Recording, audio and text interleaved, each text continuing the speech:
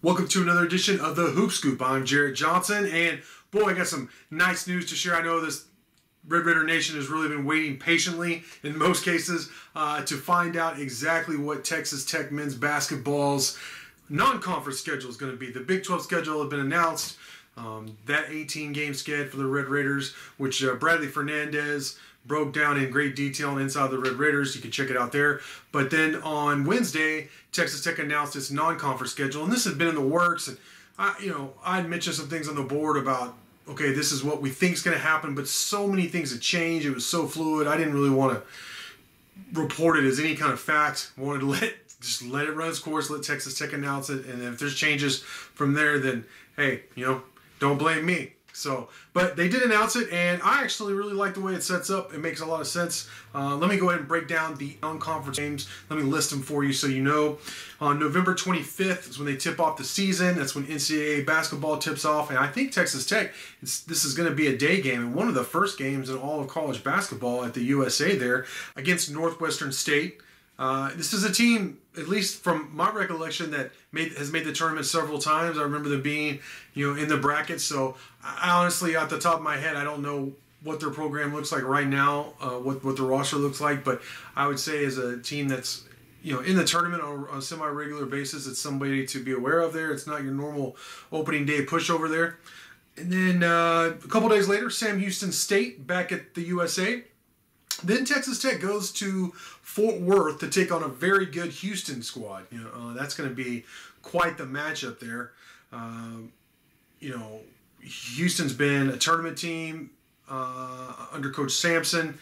They've been a good defensive team, a hard-nosed team, and the fact this is a neutral site game there at Fort Worth at Dickies Arena is really interesting. I know Coach Beer has been wanting to play there since that new arena opened up, so that's one to watch for sure. And then, right after that, man, Tech returns home a couple days later, a handful of days later, and they play St. John's. They host St. John's as part of the Big East Big 12 matchup. So that's another intriguing matchup there. All right, then the Red Raiders host Grambling State at home on December 6th. 3 days later, they host Abilene Christian on December 9th, that's a Wednesday. And then another neutral site game in the Metroplex. Texas Tech takes on Texas A&M-Corpus Christi. There it's actually in Frisco at the Comerica Center.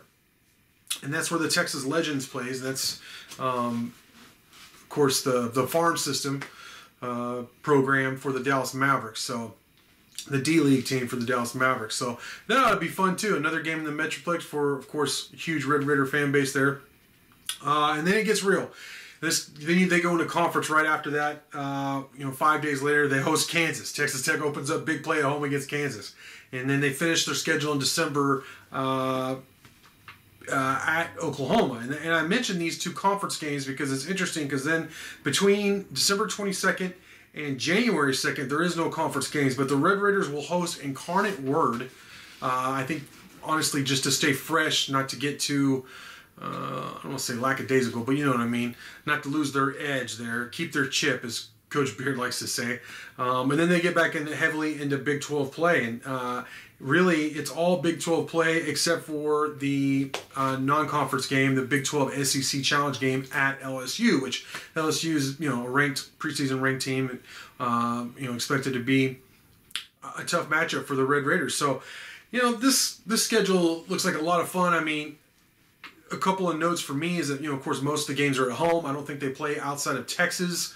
Even those non-conference games are in the Metroplex, which is very definitely, friendly confines. That's like another home base for Texas Tech. I don't think they play out of Texas until they play Oklahoma in late December in that Big 12 game. So that just gives you an idea of what Texas Tech is doing and how they're going to be close to home base. And part of that is, I think Beard likes to do that anyways, but also Coach Beard mentioned in a prior press conference that, with Corona, travel is definitely so much more complicated.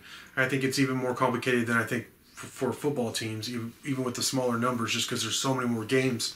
So you really can't travel out of state like they would have wanted to. Originally they were going to be in Vegas, they were going to be in some other places, New York, and that's just not feasible this season for obvious reasons. So I like the schedule. I mean, considering how much they had to scramble, how fluid it was for a while for Texas Tech, I'm looking forward to like those Houston games, the St. John's games, the LSU game. You know, even the Northwestern State game in the opener should be intriguing. So I like the schedule. It's going to be difficult. Then again, Texas Tech has loaded up. Coach Beer's loaded up this roster. I expect them to be very competitive in every game.